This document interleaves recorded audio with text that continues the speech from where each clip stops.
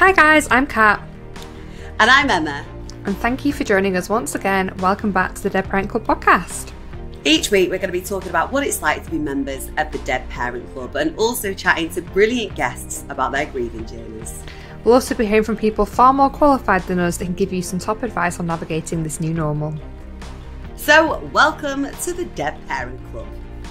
Now, this week we are joined by journalist, presenter and producer Steve Bland, the husband of the late Rachael Bland from the podcast You, Me and the Big C, which I'm sure a lot of you have listened to. Yeah, we're going to be talking to Steve about his grieving journey and how he supported his son through his grief.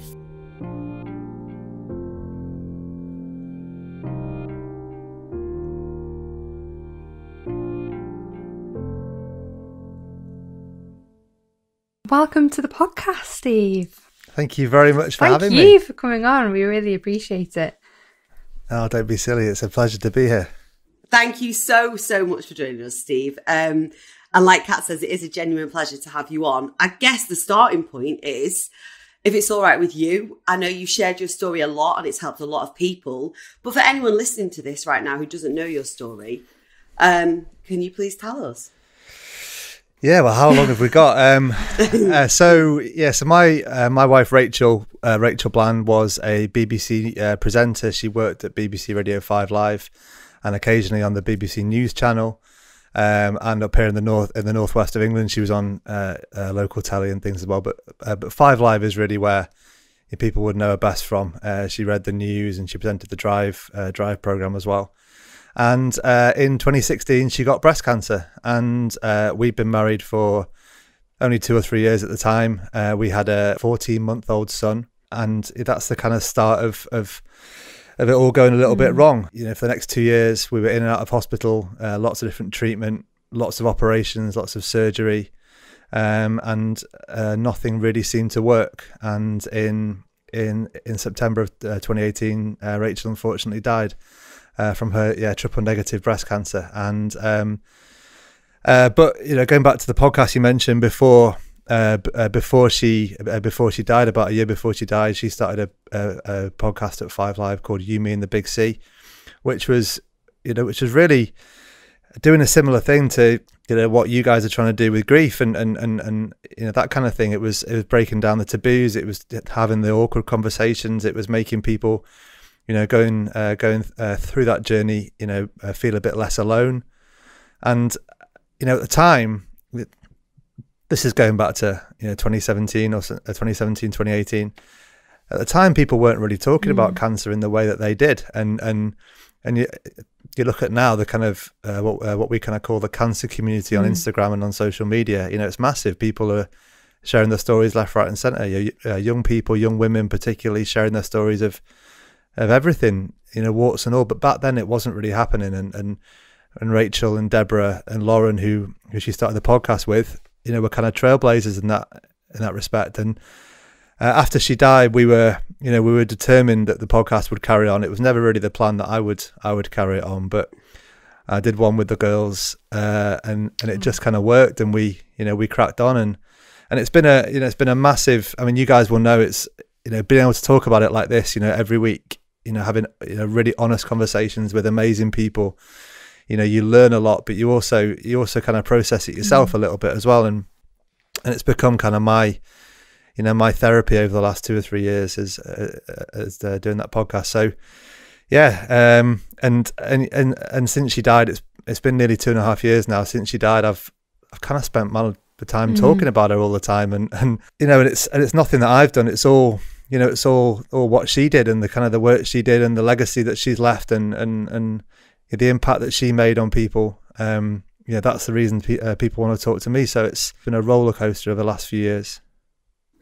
What was it like? Because obviously you said you had a 14-month-old. When Rachael first got her diagnosis and that journey through her battle with cancer, what was that like for you and for her? Interesting you use the word battle. She was did not like the word battle at all. She really didn't like it because to her, I remember a piece that was written after she died in one of the papers in The Guardian, I think it was, and and it said, don't say that Rachael Bland lost her battle, because that kind of gives the impression of this kind of injured soldier trudging off the battlefield, having kind of done everything they could, but they'd lost, and to me, she didn't lose anything. We tried everything we possibly could. It was, there was nothing that we could do. It was, beyond our control. And I was getting messages from people all over the world, from Brazil and from Germany and from the US and from literally all corners of the globe, saying what an impact she'd had. And I thought to myself, that's, if that's losing anything, I'll take that every day of the week. So, but yeah, sorry, going back to your question, it was a strange one. People talk about that kind of, you've been hit by a bus kind of moment when you're told you had cancer, and it was a funny thing for me. I didn't really feel that, because I'm quite a kind of positive kind of person. So my first thought was, right, trying to get Rachael into kind of that positive frame of mind. We'll map out the chemo, and we'll say, right, we're starting around about Christmas. We actually started in between Christmas and New Year. It was a really difficult time, because she wanted to go do some IVF before, to preserve her embryos, because obviously chemo can affect the chance of having more kids. So we did 2 weeks before Christmas, all the injections, 7 o'clock on Boxing Day morning, harvesting eggs in a clinic in Manchester. And then 3 days later, she started chemo. And I was just all about, thinking about the things that we could affect, thinking about keeping her positive, keeping her looking forward. We mapped out, right, we're going to have this chemo, then some surgery, and then this, and then, by say July, August time, we'll be done. And that hopefully will be the end of it. And that's very much kind of how I was thinking. And I can remember saying to her, we'll go into hospital, have your treatment, and in between treatments, we won't even talk about it. We won't let cancer dominate our lives at all. It won't, we can't let that happen. But actually, the reality is a lot different to that. Within a couple of weeks, you realise that it invades every little crevice of your life, and it takes over everything. And it certainly didn't go the way that we planned. And there began the kind of I was going to say roller coaster. Actually, there weren't really many ups. It was kind of just one continuous, downward spiral, really. But there it was. At what point did she decide to start the podcast and think? Because I think that must have been a really big turning point in a way, because at that point she's not shying from it at all, and she is opening herself up to some really big life questions, regularly.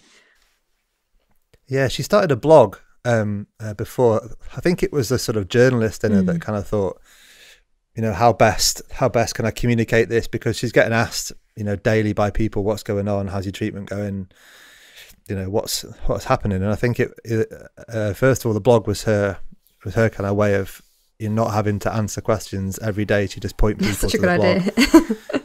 Yeah, whether it be social media or whatever, just do a post every week, and that's the update. And I think, that kind of gave her the realization that actually people were, were interested in her story, and then we started talking about the podcast. Actually, the two of us, because at the time I worked at 5 Live, I was a producer at 5 Live, and so I kind of had that hat on a little bit, and she had the presenting side on, and match made in heaven. Yeah, we just kind of thought, what could we do, and we kind of mapped out, an idea, and it was almost for as much for her as it was for anybody else, because it was, that was her way of processing it. When you're going to Rachael, when she was going, through it all, it was very easy to get, quite doom and gloom, quite down in the dumps when things weren't going well. And actually, when she talked about it on the podcast or in a blog, all of a sudden it made her kind of, think about the two sides and think about, it wasn't all doom and gloom. She had to present, a real picture, but also she had to kind of think about, how it might go positively as well as how it might go negatively, and it kind of forced her to, rationalize it a little bit in that way. So it was definitely as much for her as it was anybody else. And I think Five Live took a little bit of time to warm to it. John O'Wall, the former controller, he liked the idea, but I don't think he was totally sold on it, because people just didn't talk about cancer back then. It wasn't, say back then, it wasn't even that long ago, but it's niche. There weren't really many podcasts, or people didn't talk about it. So it took a bit of persuasion, but then, as soon as they started recording with Lauren and Deborah, it was, they just got on so well, and it just, like, the interest and the profile and the numbers were just going through the roof. And very quickly they found that a lot of people going through cancer themselves needed that in their lives to kind of make them feel a bit less alone. And again, it's not just the people that are going through cancer, but also the people around them, like yourself, and like how, like, me and Emma have experienced having a parent going through that.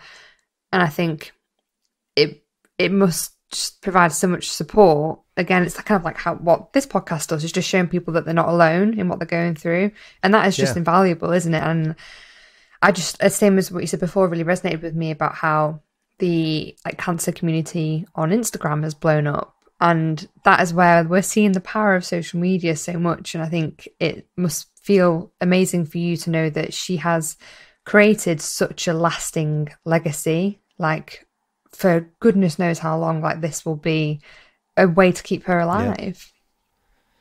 Oh, it's massive. I actually had a message today from someone.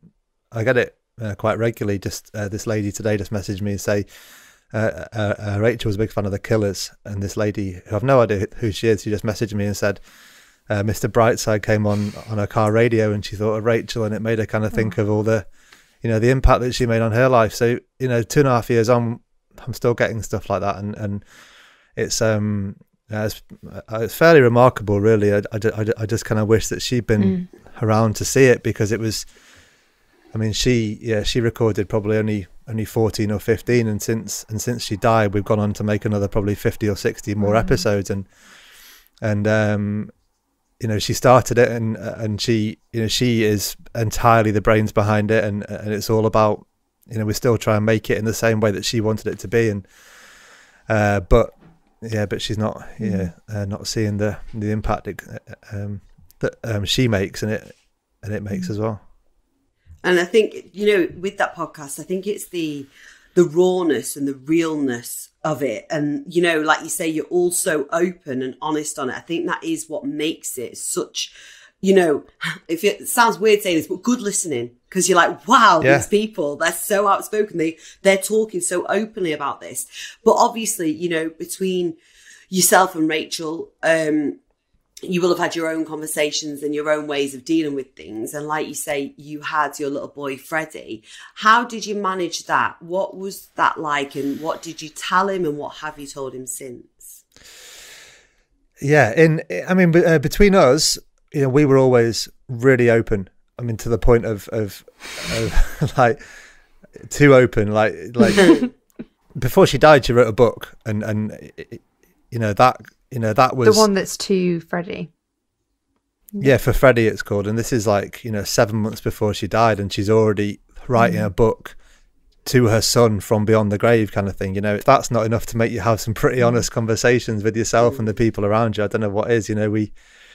We'd sit in bed in an evening, I'd read a chapter and just be like, am I really doing this? Am I really reading my wife's book that she's writing for our son? It was pretty difficult, and but we had some really tough conversations, and I'm really glad that we did, because this is something, this is what I've been banging on about for the last couple of years. This is, you guys know, because you talk about it every week.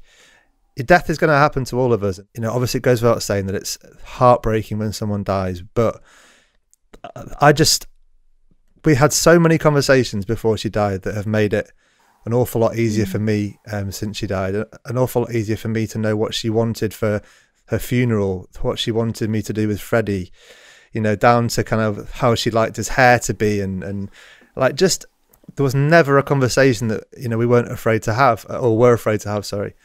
And I think a lot of people, they just, you know, put their heads in the sand, and I understand that, because it's difficult, and it's you know, this is very hard stuff to talk about, and I understand a lot of it is kind of, you know, staring our kind of mortality in the face, isn't it? And we don't really like to do that, but you know, the less we talk about it, the more taboo it is. And actually for Rachel, she found it hard to talk about it to other people, because they would just shut her down when she tried talking about it. She was so open, you know, she'd talk about the fact that she was going to die. People were like, oh, no, know, uncomfortable. people were like, oh, you know, what do I say? I don't know how to talk about this. So they just shut it down. And it used to really frustrate her. She's like, I mean, her mum, you know, bless her, Rachel's mum is a wonderful lady. And I can fully understand her, you know, struggling to come to terms with the fact that her daughter was, you know, was dying. And at the time, we didn't really know whether it was going to be, you know, a month or 6 months or 2 years, but we knew it was coming. And I can remember Rachel getting really angry with her, just saying, like, you know, mum, just let me talk about it. I'm going to die. You know, you have to accept it. And it was very difficult for her to accept. And I totally understand that. You know, I totally get that. But for Rachel, it was very difficult. So as hard as it was for me, I tried to, you know, engage with that as much as I could, and you know, have those honest conversations. And I'm, you know, like I said, I'm super glad that I did, because it's made everything easier since. I think if you know, if you can have conversations like that, and we had, like I said at the start, we had nearly 2 years before she died while she's on treatment. You know, you actually start the grieving process a lot earlier than the moment someone takes their last breath. You know, it starts well before that. And you know, I think that's all down to how open she was, and how open she forced us to be. And that's kind of how I've tried to be with Freddie as well. You know, he was 14 months old when she was diagnosed, so, you know, there's only so much a 14-month-old toddler can get his head around. But I mean, he knew that she was ill.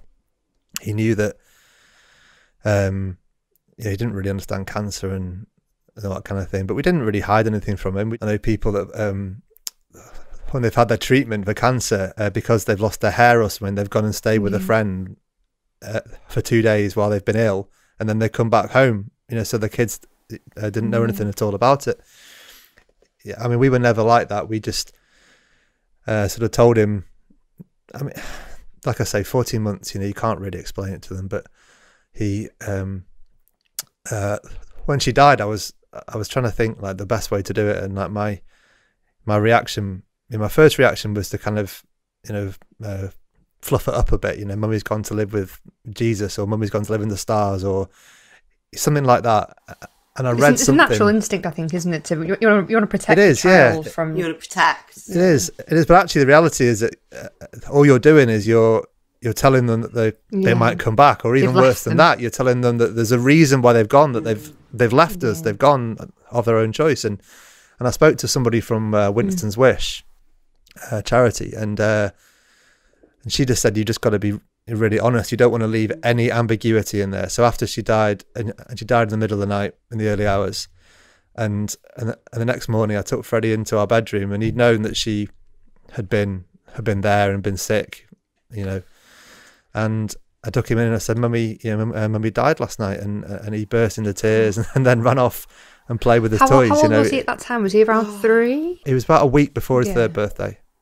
Wow. But it's it's a pretty brutal conversation to have with a boy of that. Well, I mean, any age really, isn't it? It's but I just didn't want him to, you know, I wanted to get it out of the way, just rip the plaster off, you know, just didn't want to have any ambiguity there. And I think it's the same for anyone. Like, is like one of the things that's one of my bugbears is like the phrase is like, oh, they've lost their parent or something, and it's funny because I understand it, and I don't get annoyed about it per se, but it is that kind of, I'm more annoyed that people feel like they have to soften it when in reality death is brutal. Like, death is not soft, it's not nice, like it's a really hard thing, and I think we kind of soften it so much that we're so ill prepared for it, and it's scary.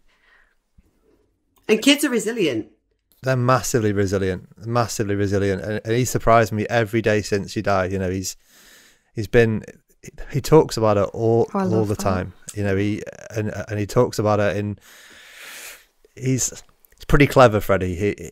He quickly realised that he gets out of trouble if he says, "I'm just really upset because Mummy died." So he'll be being like a little rat bag of a kid, you know, misbehaving, and I'll be getting cross at him, and he'll "Daddy, but I just really miss Mummy." And he knows that gets him out of trouble a little bit, but heartstrings.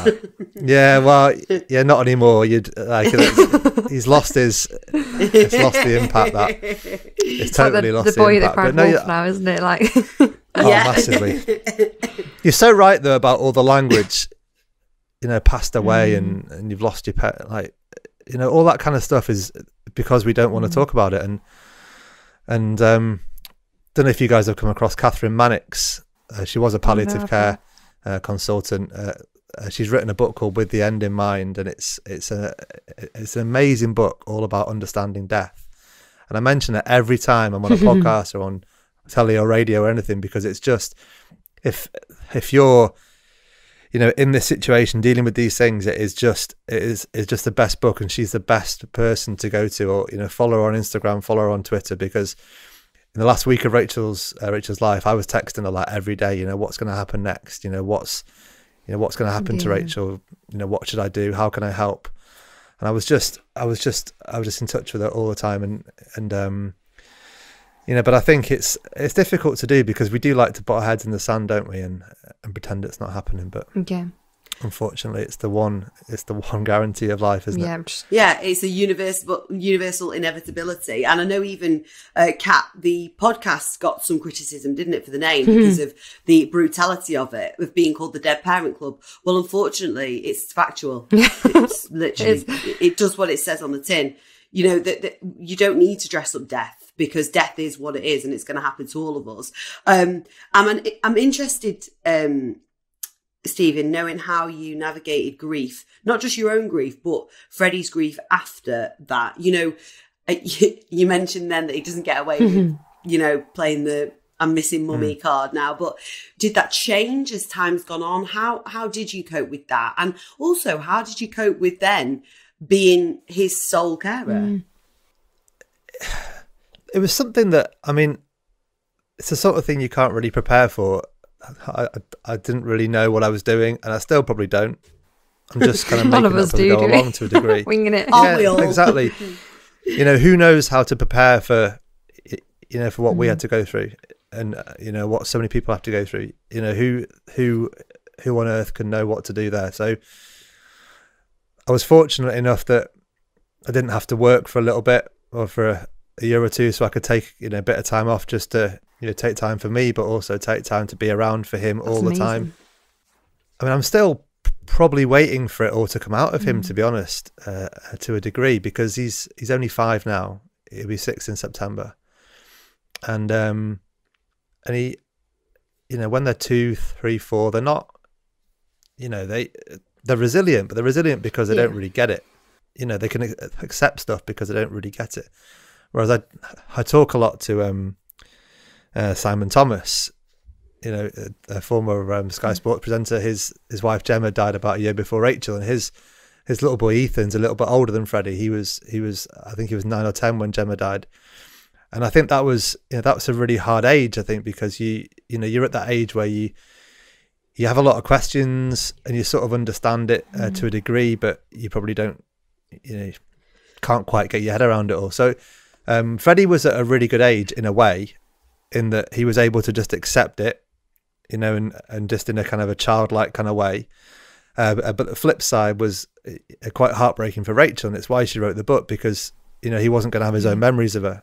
That always was, you know, always kind of ate away at her. You know, that's probably the thing that upset her the most, the fact that I mean, you know, in 20 years' time, his memories will come from clips from the telly and audio clips and the book and stuff. And we're lucky we've got, we're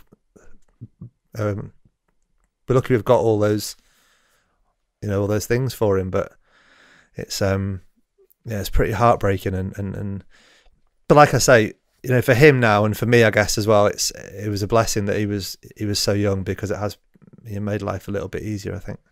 I've spoken to a lot of people whose parents died when they were really young, and they've come onto the podcast in their 20s, and they've said, this is the first time that I have ever spoken about my parent in depth. And like, this person could have lost their mum or their dad when they were 4, 5 and not spoken about them since. And I think the beautiful thing about his situation is that you are never going to be afraid of bringing her up, and he's got all of this, all of these resources available to him at his fingertips. But is there anything in particular that you guys do, say like on the year anniversary or on a birthday or anything, to kind of make space for those conversations? Because in day-to-day life, it can be quite hard to kind of make room for it. But on those kind of milestones, you kind of feel that need to kind of make a space where you can think about them.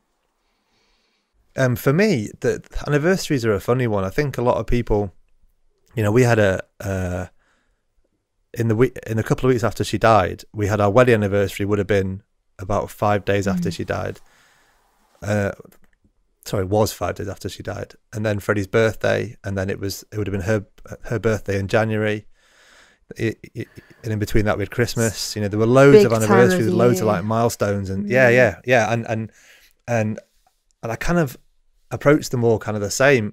I just can't.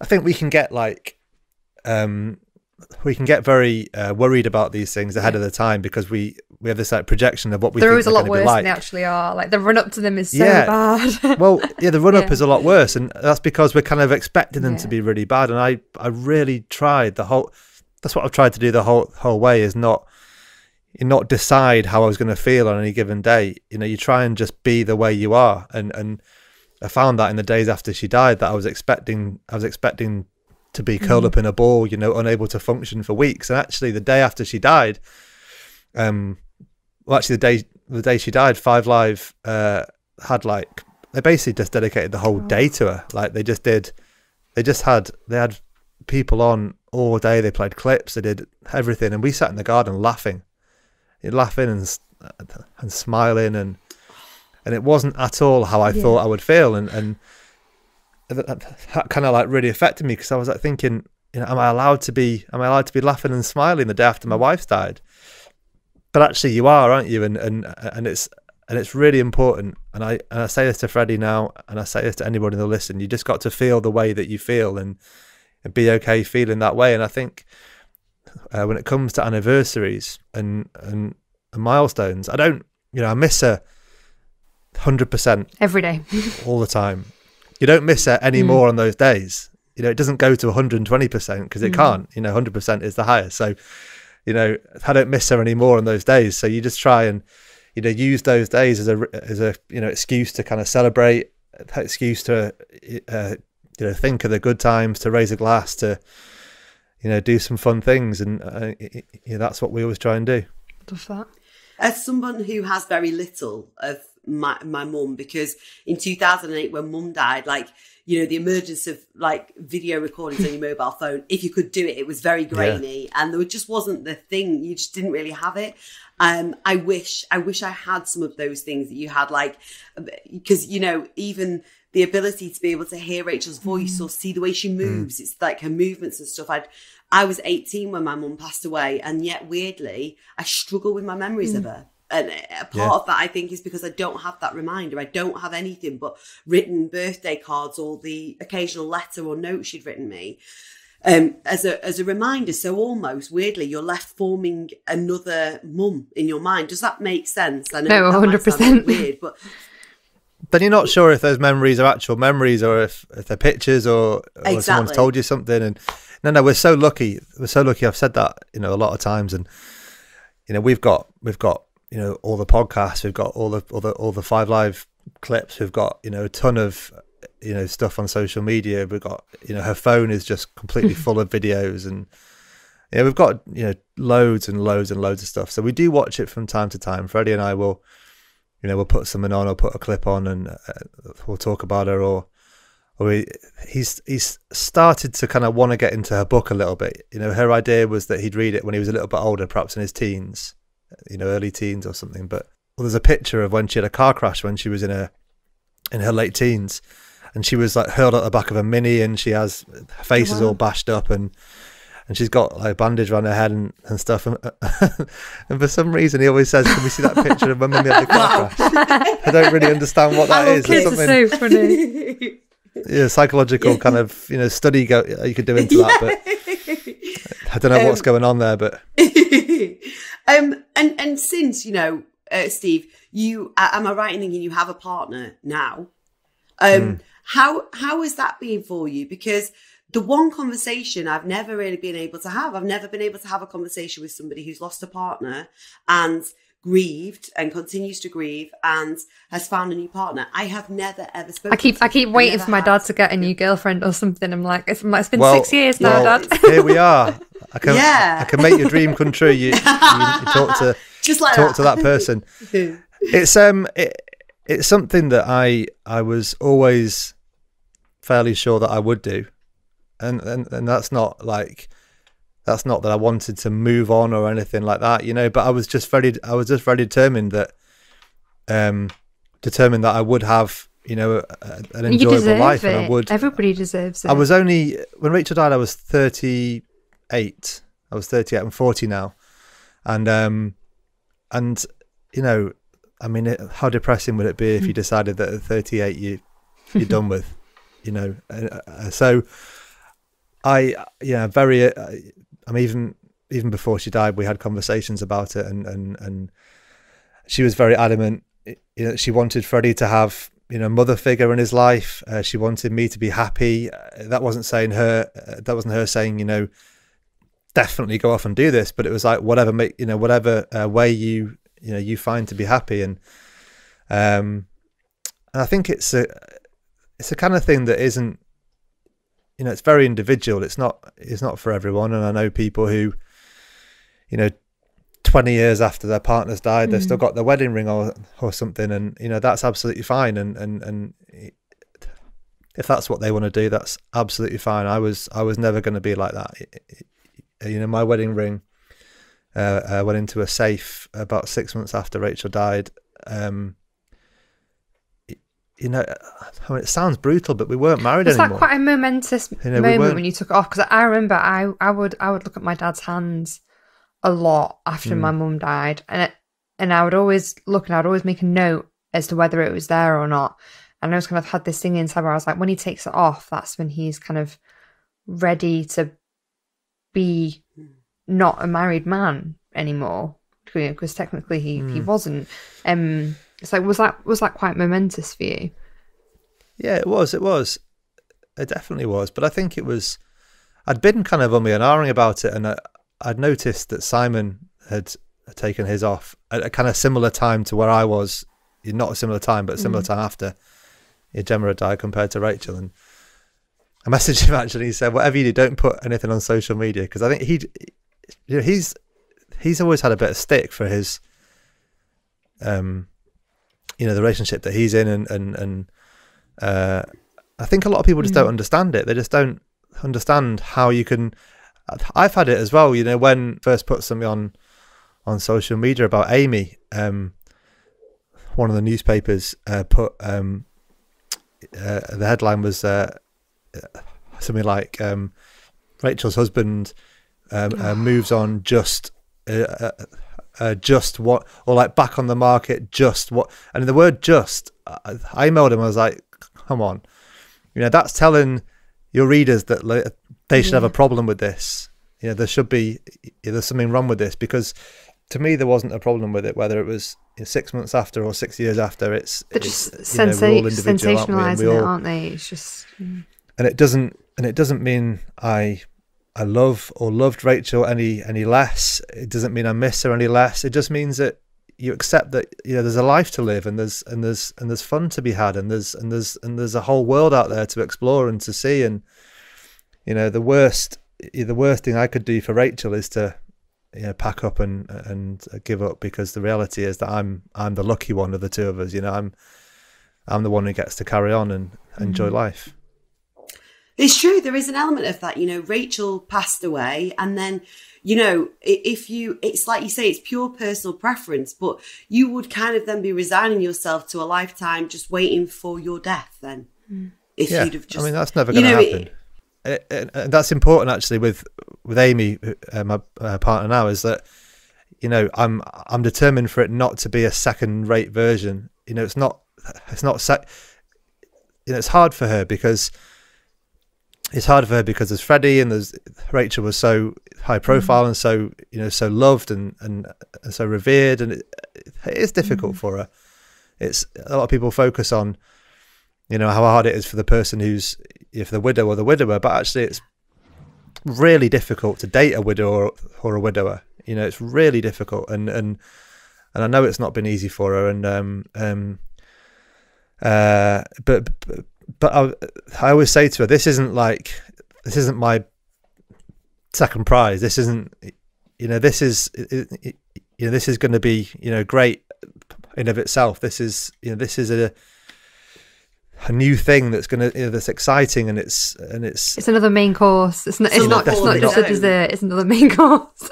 yeah, exactly. Not a second class version of life. You're not settling for anything because of what happened. It's important to look at it that way. Do you feel, Steve, that this has completely transformed your approach to life? Do you think your approach to life would have been completely different if Rachel hadn't been diagnosed, if she hadn't have died?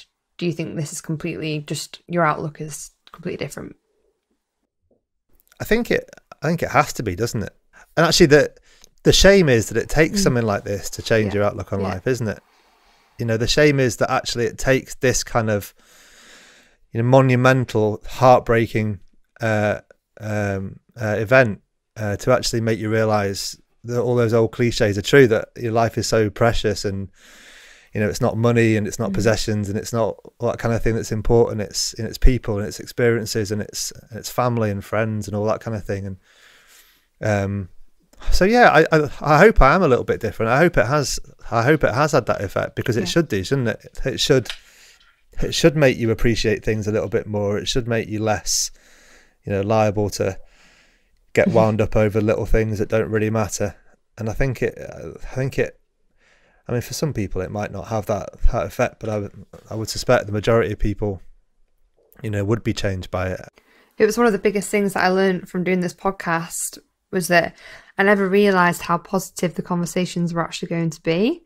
When I first started it, I kind of thought, this might end up being a bit negative, a bit depressing, and people hear about it and they're like, oh God, that sounds really depressing. But the conversations that you have are so positive and so uplifting, because people are changed by what happens to them. Yeah. And 95% of the time, it may be not at first, but with perspective and over time, people change positively. That I know from my point of view that I much prefer the person that I am now to the person that I was before my mum died. And that has a bit to do with growing up with age, but also it gave me perspective. Like, I'm not as selfish as I was before, and I love people so much more than I did before. I value love so much more than I did.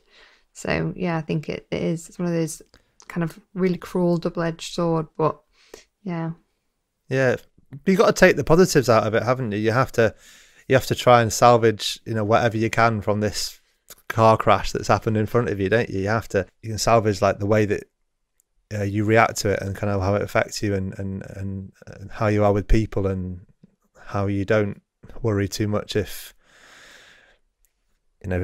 Freddie is a pretty messy kid. Hurricane Freddie sweeps in, and I think if I'd have been, looking at the mess that he leaves, 5 years ago, I probably would have been a bit more bothered by it. But now you just say, whatever. It's not a beautiful mess. I wouldn't go so far as that, but it's just, stuff like that it doesn't matter, does it?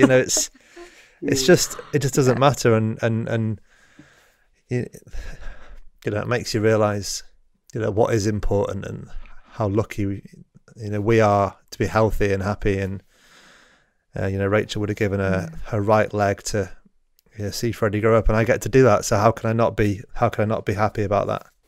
Yeah. Can you share with us, please, a favourite memory of Rachel, and just tell us about her? You know, there is so much that the world knows about Rachel, because we all felt like we knew her because of everything she did while she was alive.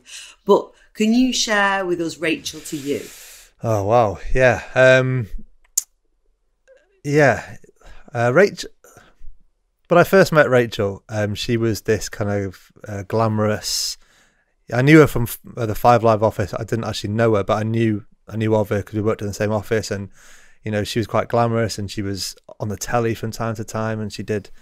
I mean, at that time, she did quite a lot of telly, so you know, I was very aware of who she was, and you know, she came across like a little bit like aloof because but actually realised when you get to know her, she actually wasn't that confident, and as you know, a lot of people in telly and radio aren't half as confident as you think they are, and actually Rachel's one of the people that when you get under the skin, you know, she was warm, and she was kind, and she was funny, and she was you know, quite annoying at times, could be like really stubborn, you know, liked her own way, but you know, it worked. I mean, you know, we got engaged fairly soon after we met, probably only about a year after we met. Like 3 weeks after we met, I found this out only about a year after we'd got married. But about 3 weeks after we met, she bet this friend of ours that we call Jaeger Ben, because he loved Jägermeister. She bet Jaeger Ben 4 bottles of Jägermeister that we'd get married by the time the year was out. I mean, we'd only been together for a few weeks, and Wow. And she was right. I mean, we got married just over a year after we met, and yeah, the wedding was crazy big. You know, she was one of those girls who just had it all mapped out from when they were a kid. You know, just had all the, you know, the moniker from Friends binders and all that kind of thing. You know, they all came out, and you know, we'd argue over like what colour the covers for the chairs had to be, and like, because it all had to be, you know, absolutely perfect. I've got a million memories of her. You know, she was just wonderful. But I guess like one of the happiest, or one of the most kind of vivid would be, you know, when Freddie was born. I think by her own admission, she probably, you know, might not have expected her to sort of take to being a mum so easily and so seamlessly, but he was born by cesarean because he was breech. He just wouldn't turn, and it ended up being a planned cesarean. And literally from the moment that he was placed in her arms, she just knew what to do. Like, she was just completely devoted to him. Just it was just. Yeah, it was just amazing to see, you know, this person that, like I said, you probably wouldn't have imagined that she would have, you know, all those kind of skills. But you know, but just as soon as he was born, that was it. Like, she was just like a duck to water, and she was just she just never had, you know, could never have too much time for him. She was just always, you know, there for him, always playing with him. I've got these beautiful videos of them just doing painting together, and it's a 5-minute video. I don't know why it was Rachel's mum was videoing. I don't know why she let it run for 5 minutes, but it's 5 minutes of them just sat at a table painting together, like just doing nothing really, that. But just chatting together and painting. And it's just a beautiful video, and it's special. And it's just that kind of thing that is so special. You know, when you think back, it's not you know, the big moments. It's almost like the moments when you were doing nothing. That's kind of what you miss most. You know, you miss someone to do nothing with. You know, it's those like little things that you that you miss. So yeah, you know, that video of painting is just it's just beautiful. So yeah, we've got plenty to remember and plenty to be thankful for, and Freddie and I are very lucky. So she was wonderful. Steve, thank you. Thank you so much for sharing your story It's a with pleasure. us. Thank you. Yeah. Thank you so much for joining us on the Dead Parent Club podcast. Remember, you can reach out if you want to talk to us, or if you've got any suggestions on areas that you'd like us to cover in the future. You can email us at hello@deadparentclub.co.uk or find us on Instagram at Dead Parent Club Podcast, and we're on Facebook and Twitter under the same handle. Thank you for listening. We'll see you next week.